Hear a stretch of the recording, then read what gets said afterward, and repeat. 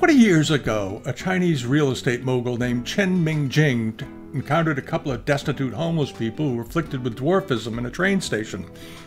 Talking to them, he realized that their situation was horrible. They'd been rejected by their families. He pitied them. They'd been forced to live on the streets. They lived in poverty.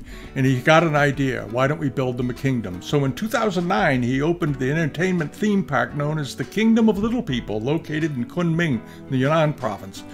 To work there, the only requirement is to be under the age of 50 and 4'3" or shorter.